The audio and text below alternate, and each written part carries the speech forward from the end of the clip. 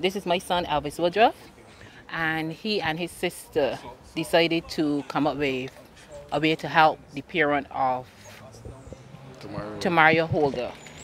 Because we know that funeral costs are very expensive and everything, and no one wants to bury a child.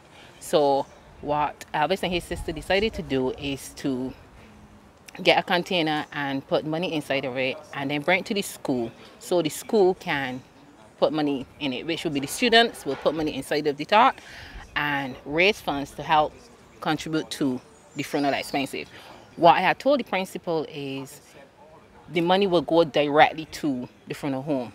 They will announce after maybe the container is full how much they have gotten, and they can take the money to the funeral home and donate it so that it will help bring all the costs, the expense to the parents.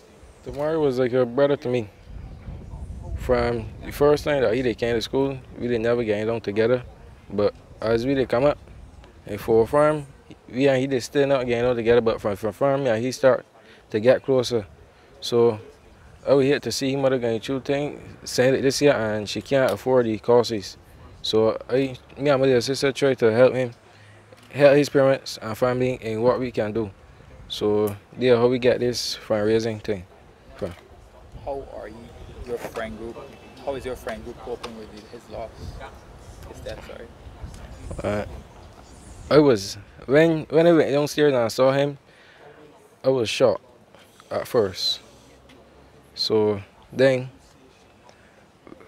I didn't get a good night's sleep, but then after that, I started to take it in that he gone now. So that's all I could do. Nobody can do nothing else about it. What would you like to see changed at your school?